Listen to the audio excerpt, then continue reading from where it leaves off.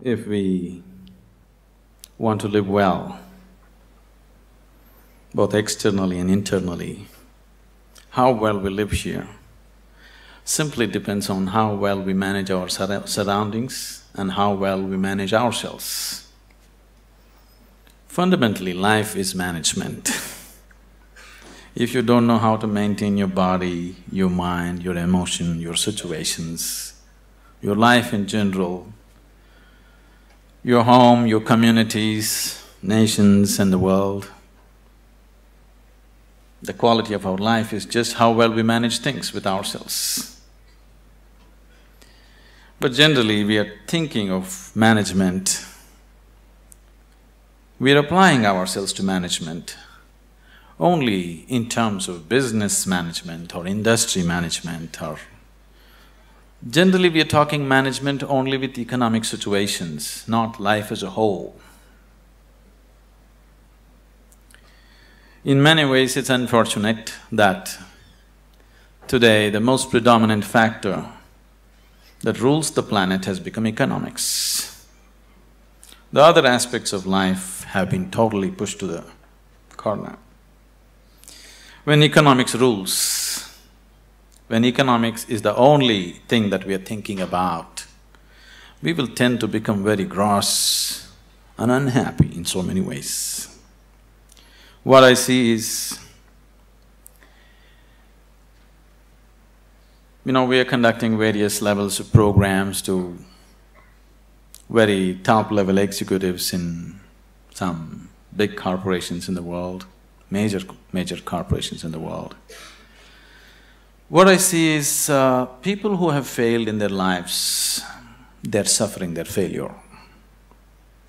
People who have succeeded in their life, they're suffering their success. If you suffer your failure, it's okay, because failure comes easy. If you suffer your success, that is tragedy, because success doesn't come easy. So, something that you worked for, something that you always longed for, something that you wanted to create in your life, when it happens, if you start suffering that, that's real tragedy of life. But a large number of successful people on the planet are suffering their success. When I say suffering their success, if you look at people, look at yourself and see, you're still young people, most of you. When you're 5 years of age, how happy you were, and today, how happy you are. If we make a chart out of it, a graph out of it, is it moving upward or downward? In 24 hours' time, how many moments are you really happy? If you look at this, is it going up or down?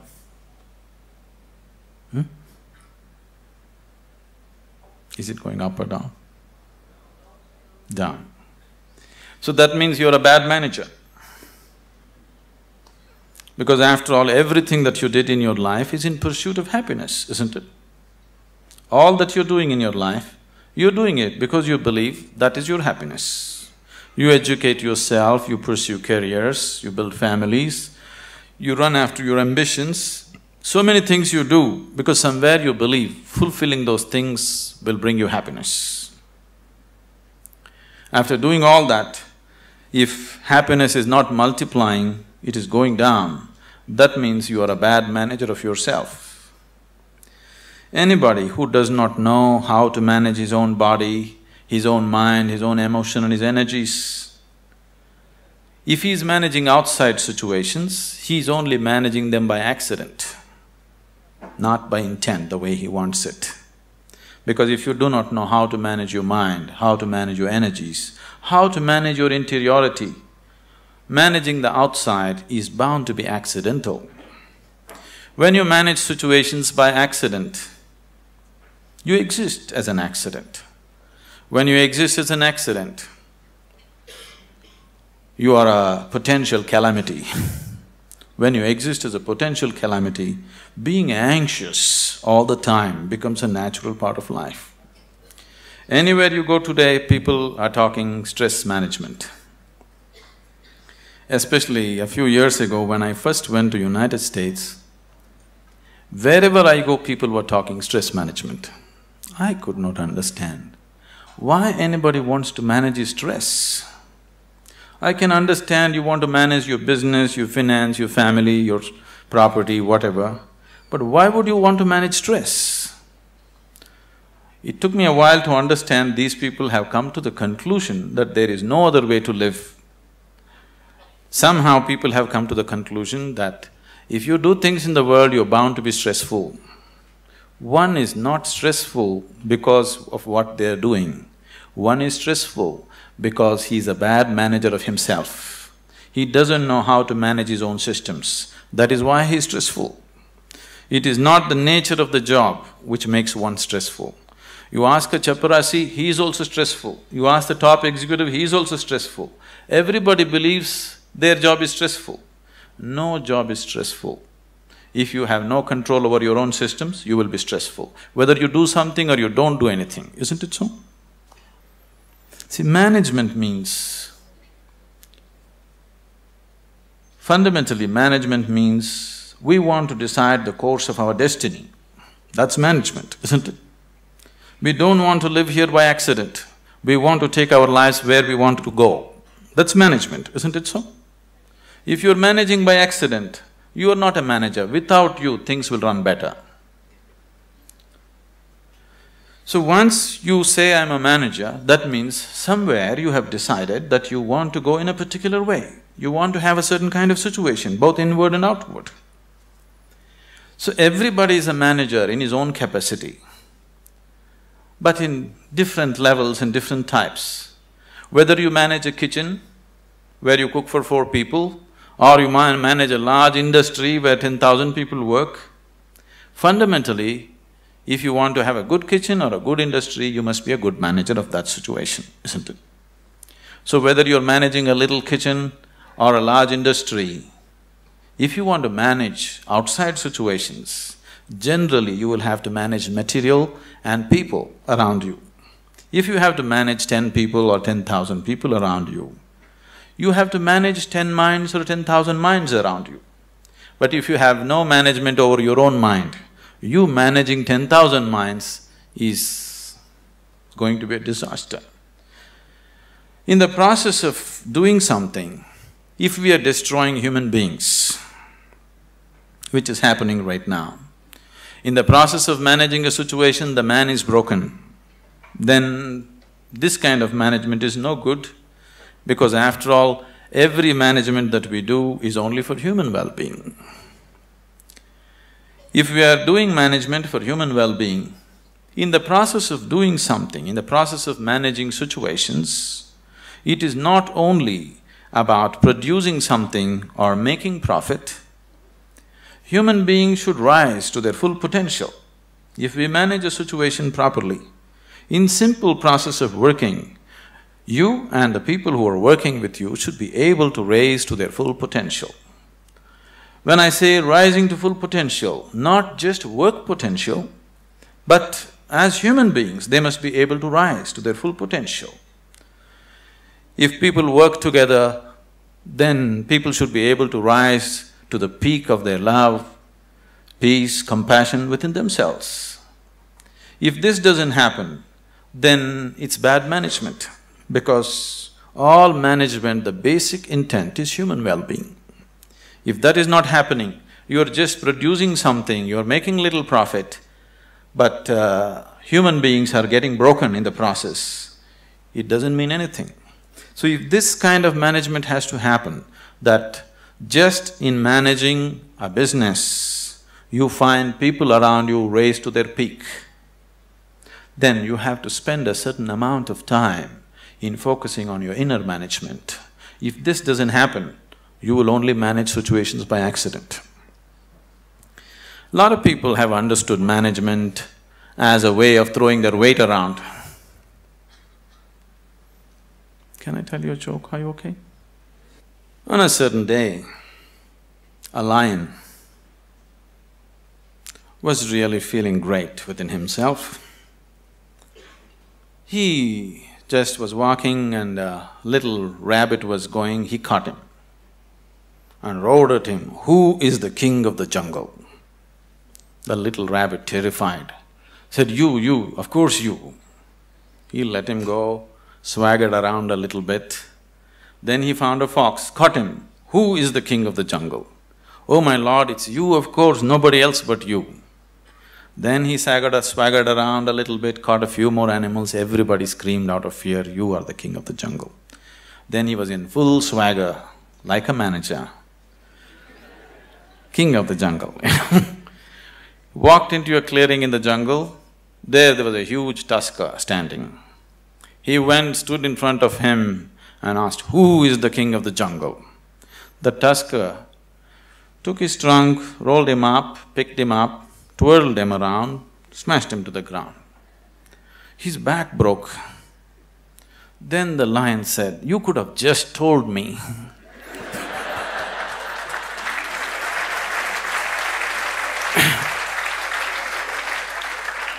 But the tusker said, "You see, I had to make my point." So, lot of people generally are thinking management means just throwing their weight around. Throwing your weight around is not management, any fool can do that. If you manage a situation, not just things happening there, people should feel elevated just being in that space, otherwise it is not management.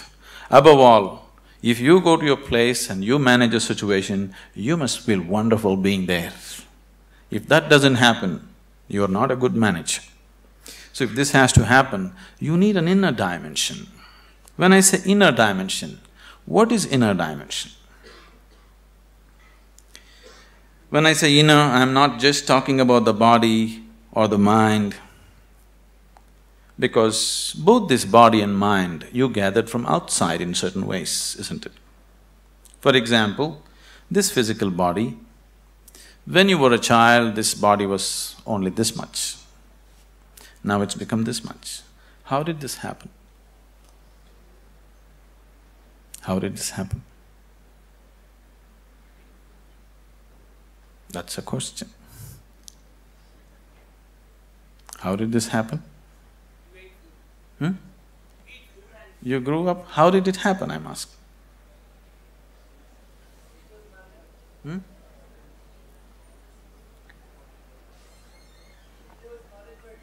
I'm sorry?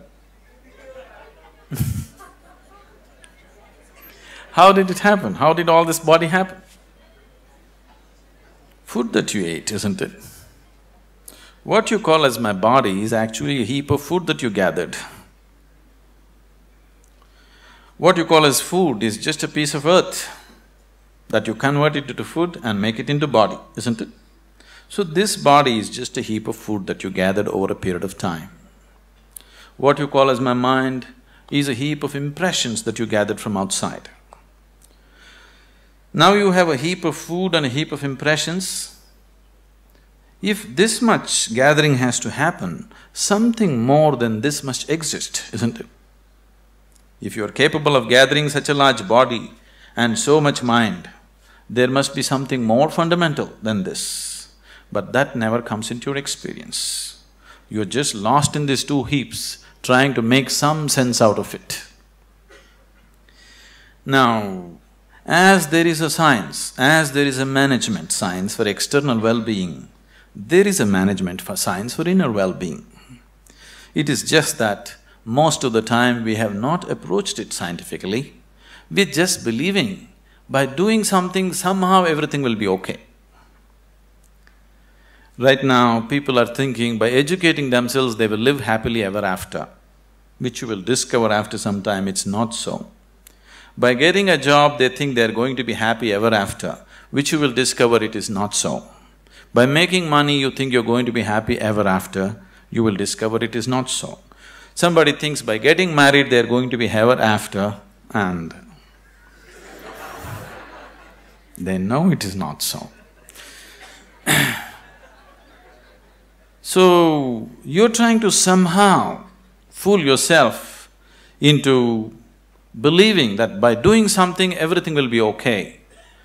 Though repeatedly it has let you down, still you believe that something else, some other miracle will make everything okay. It'll not be okay. It once happened. On a certain day, a bull and a pheasant were grazing on the field. You know a bull? A pheasant, a bird. The bull was grazing on the grass, the pheasant was picking ticks off the bull, they're partners, you know. Then the pheasant looked at a huge tree which was at the edge of the field and very nostalgically said, "Alas, there was a time when I could fly to the topmost branch of the tree, but today I do not have the strength even to fly to the first branch of the tree." The bull very nonchalantly said, "That's no problem. Eat a little bit of my dung every day. You will see, within a fortnight's time you will reach the top of the tree." The pheasant said, "Oh, come off it. How is that possible?" The bull said, "Really, please try and see. The whole humanity is on it. You could try too." Very hesitantly, the pheasant started pecking at the dung, and lo, on the very first day it reached the first branch of the tree. In a fortnight's time, it reached the topmost branch of the tree. It just went and sat on the topmost branch and just looking at the scenery, enjoying it. The old farmer saw a fat old pheasant on the top of the tree. He took out his shotgun and shot him off the tree. So the moral of the story is, even bullshit can get you to the top, but never lets you stay there.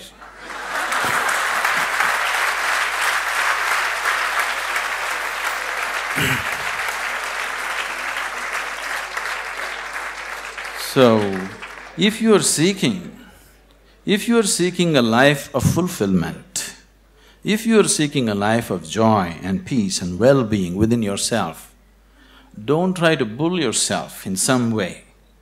You must do the right thing, otherwise it won't work. Now that you are managers or to be managers, probably, definitely, I hope they have taught you that unless you do the right thing, it doesn't work with outside. The same goes with the inside. Unless you do the right thing, it just doesn't work. You may just bull yourself to believe that this will make me all right, that will make me all right. Yes, for a moment, but the next moment you crash. Please see, successful people, unsuccessful people, just look at their lives and see in 24 hours, how many moments are they really joyful? How many? You go on the street and see how many joyful faces do you see on the street? Very, very few, isn't it so? Yes? If you see any, usually they are young faces. Over 30 faces are all long faces. What's happened to them? For most of them, their lives have worked out far better than they ever imagined. If you look at yourself as a generation, never before another generation of people have been this comfortable and this well physically as you are right now, isn't it? Isn't it so? We are the most comfortable generation. No other generation has known these kind of comforts and conveniences. But still, are we any happier than what people were? This is simply because we did not do inner management. We just did external management, no inner management. In the process of creating what we want, the very source of our life, this planet, we're just destroying, isn't it? In pursuit of our happiness, we are just making a bonfire out of this planet, but still we are not satisfied, nor are we any more joyful than what we were 500 years ago as people were, isn't it? So somewhere we have neglected the interiority. So to turn inward, what is needed? One reason why most young people here had never made any effort to turn inward is because today, any thinking person, the moment he can read ABC, speak English and he has extra alphabets next to his name, he develops an allergy towards anything spiritual. This is not your fault. These so-called spiritual people have made such jokers out of themselves. They have presented spirituality in such terrible ways, ridiculous ways, that anybody who has any sense doesn't want to go anywhere near it. See, a spirituality means to know something which is beyond the physical. Right now, if you exist as a physical entity, as a body, as a mind, because both these things are accumulations from outside, whatever happens outside will happen inside.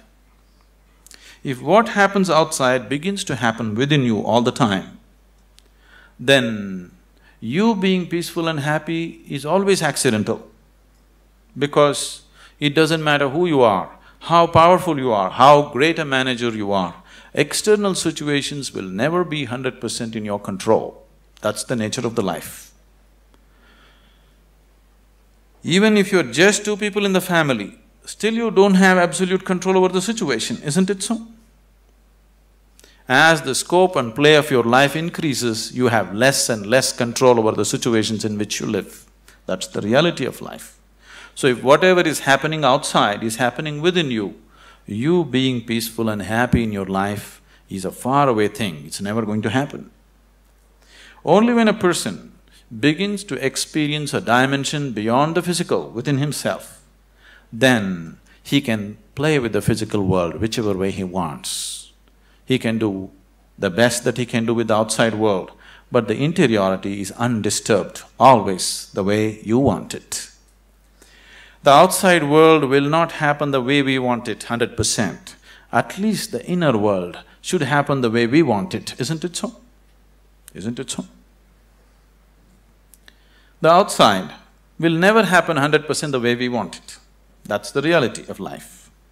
But at least this one should happen the way we want it. If this is also not happening the way you want it, if your body, if your mind, if your emotions, if your energies are not functioning the way you want it, then this is the worst kind of slavery, because somebody else decides what should happen within you.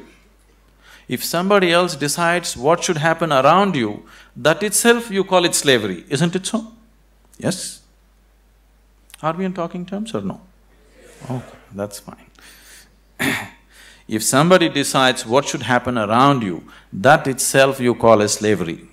But if someone decides what should happen within you, is it not a more horrible way of being a slave? But please see, the whole world is in it. The only consolation is everybody is like this. Now that you're learning management as a science, I would like you to understand there is a whole science of inner management. If you don't learn that, you may manage businesses, you may manage industry, but still you will not live a life of fulfillment and well-being. If you want to live a life of fulfillment and well-being and offer the same to people around you, it's extremely important you know what it means to manage your interiority.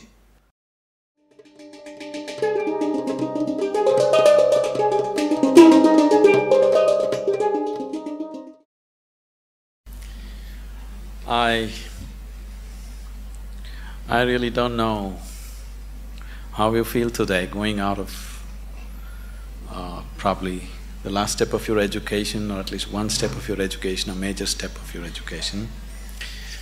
Because when I studied in the university, I did not go to my convocation.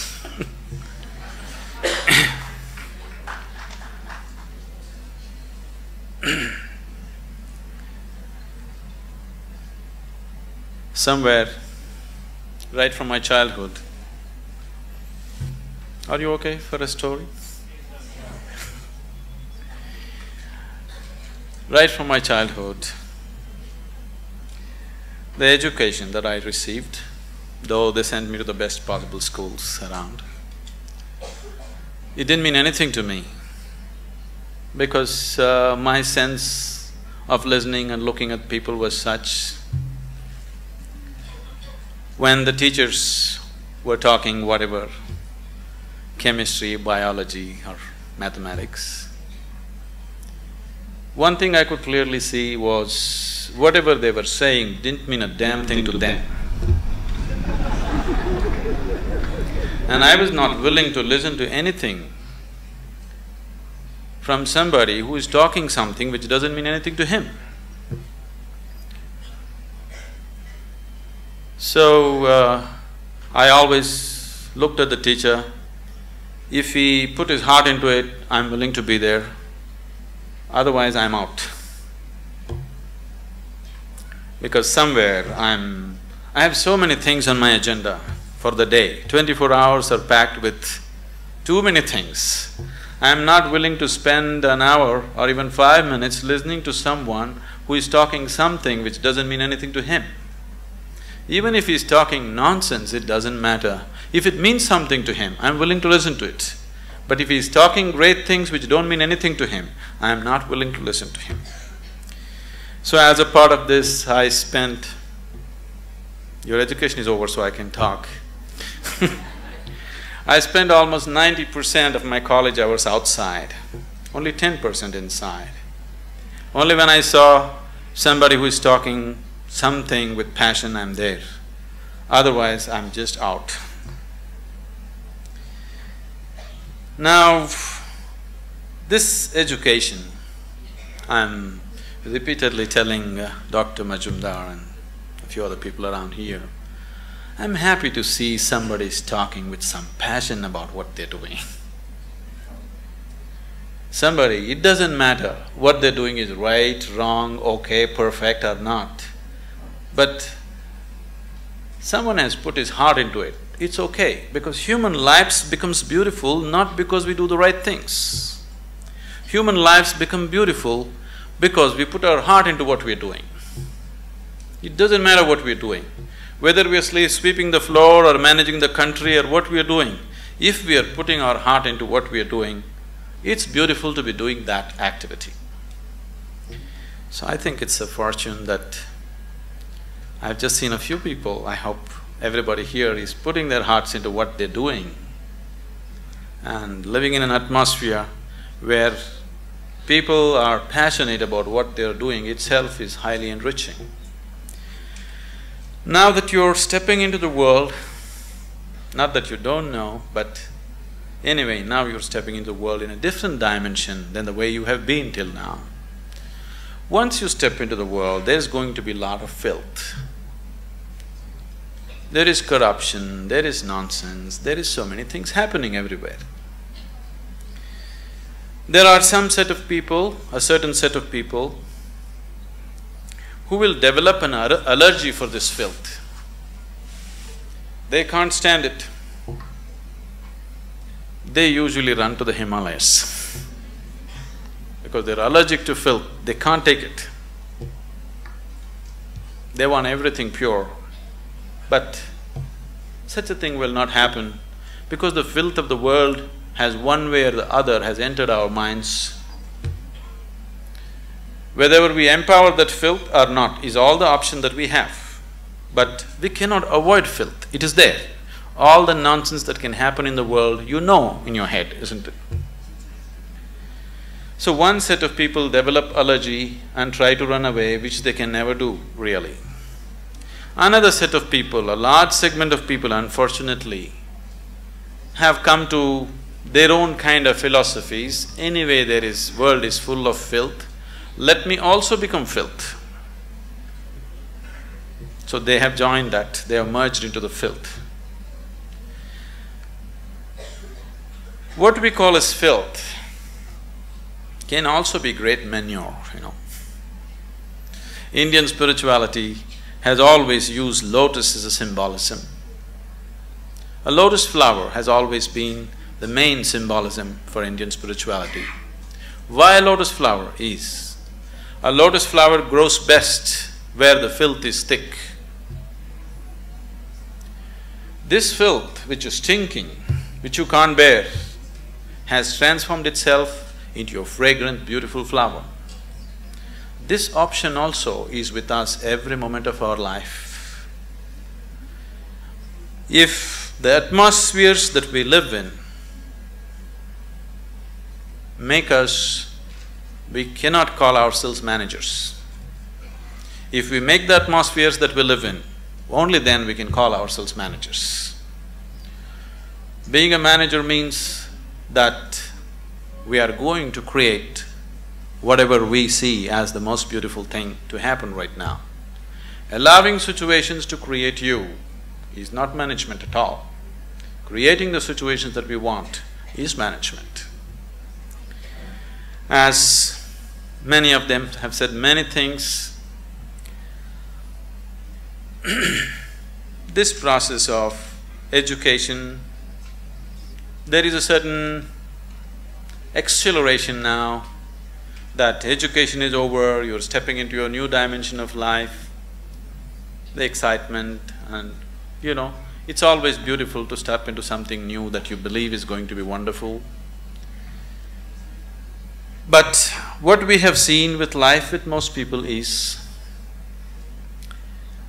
now let's say somebody got a job, the first day when they went and sat behind this table was the most fantastic place in the world. But within a few years, behind the same table, they're manufacturing blood pressure, diabetes, ulcers and whatnot.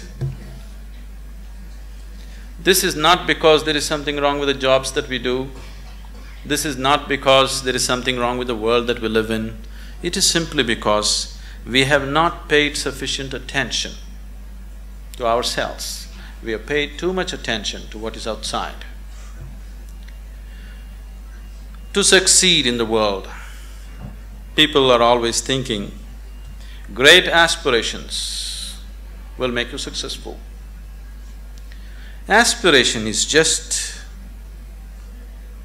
an initial starting point.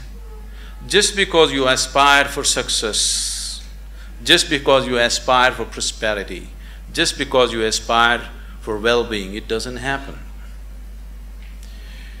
Success, prosperity, well-being happens because you have made yourself capable of creating those things. Everybody aspires. Who is not aspiring for success in the world? Everybody is aspiring. Even a beggar on the street is trying to be a successful beggar, isn't it so? Every human being is aspiring for it, but only those who have made themselves capable will succeed. Making yourself capable not only in terms of management skills and other things, but that is needed too, but making yourself capable as a human being to go through situations untouched, to be like a lotus flower, even if you're in the filthiest of situations, to maintain your beauty and fragrance. If one has this, he will float through this life untouched. If one doesn't have it, life will eat him up in so many ways.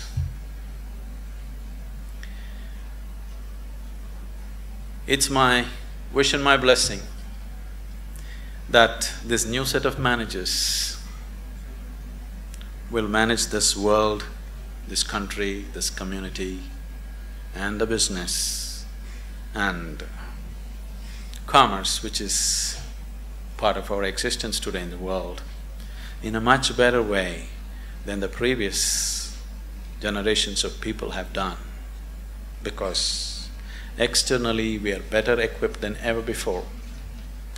If we make a little effort, it's a fortune that an institution has made an effort to equip you internally to whatever extent it was possible for them.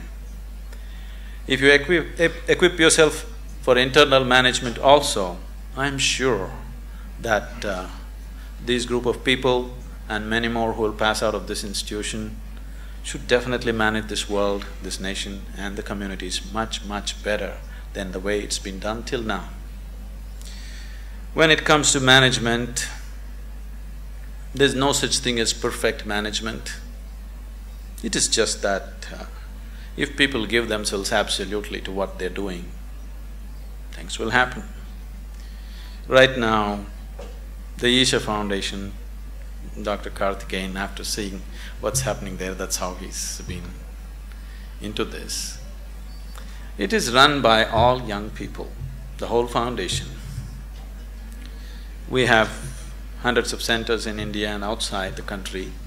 Everything is managed by very young people. People who have been with us for 14, 15 years, they are just in their early 30s now. Very, very young people. No senior people, no experienced people, just young people, raw hands.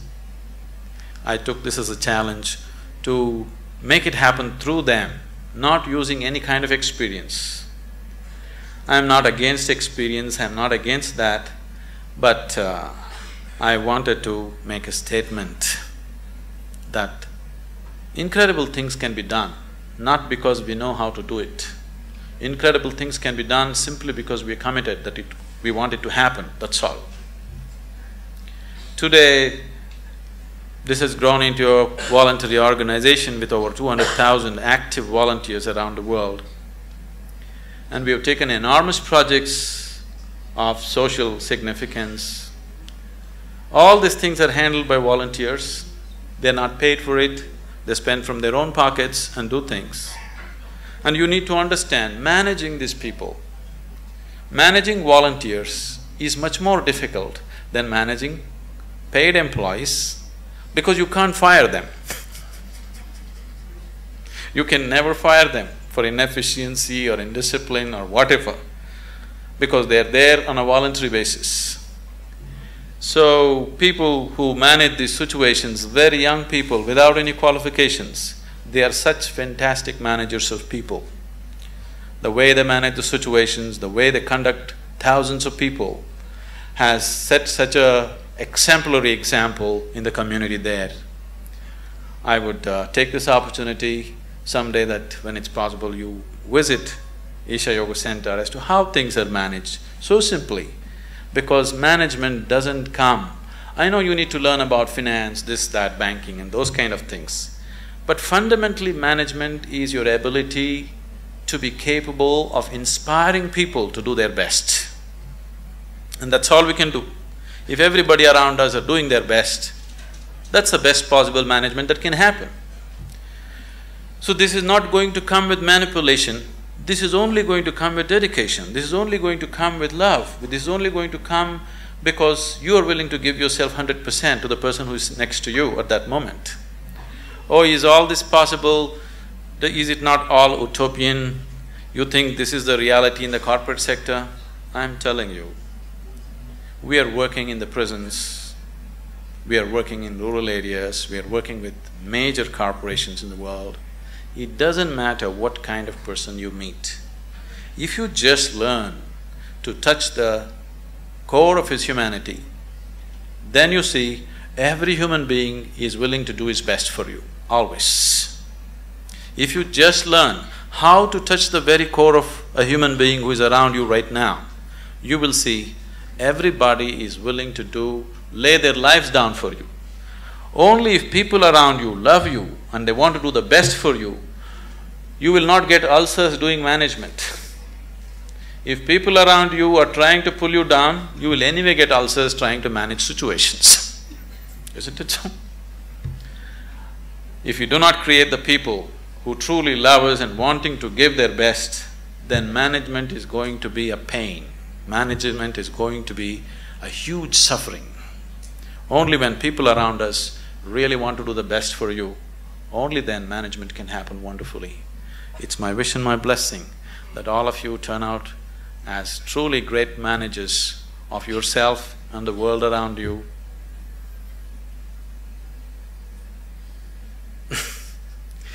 Our lives become beautiful not because of what we do. Our lives becomes beautiful simply because we have included everybody around us as a part of our dream of well-being. I hope all of you become truly successful and well. In whatever way, with inner technologies, if you need any help, we are always available to you. It's been a joy to be here in this institution. I've been to any number of colleges. People are the same, but creating an institution with some sense of commitment for inner well-being in today's world is… I'm too happy. Thank you.